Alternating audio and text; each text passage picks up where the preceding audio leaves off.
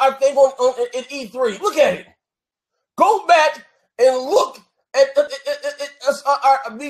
thing in E3.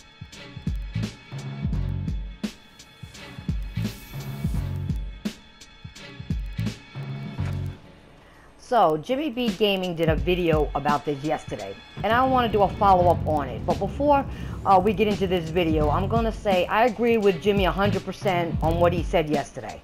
I also have literally seen and heard him say all these things that need to change about Xbox ages ago, guys, okay? Anyway, this is the Titanfall Princess, your Irish girl gamer. Let's talk about this Xbox community.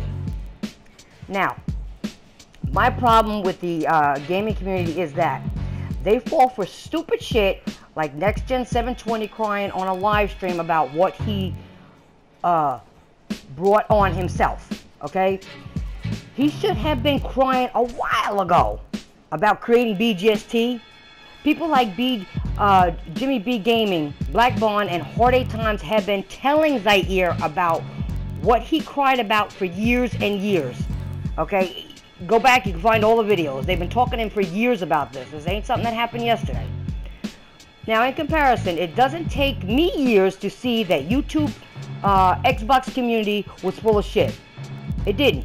It wouldn't take me being in a corporate slave awards every year, roasted damn near every month, exposed on Twitter damn near every day, foot in your mouth every MPD.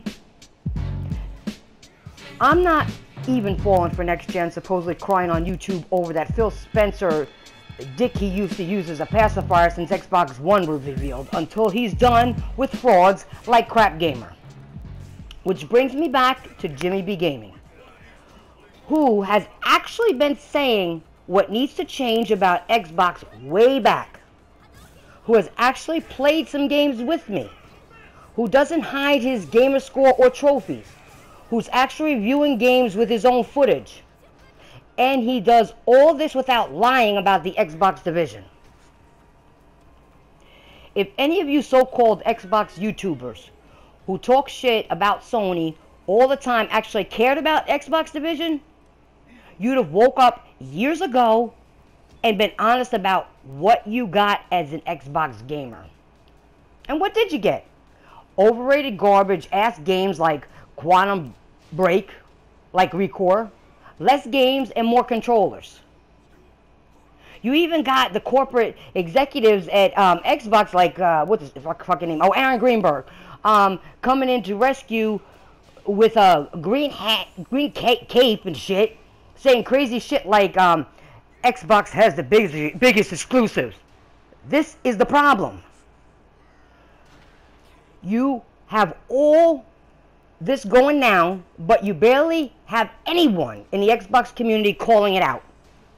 And when somebody does, you get mad and start crying. So until we start seeing these toxic people like Dealer Gaming, like Colt Eastwood, like Livewires, like Crap Gamer, like Mooch, like Xbox 448, and the rest of these clowns actually be honest about the Xbox division, we are not falling for that stupid soap opera shit.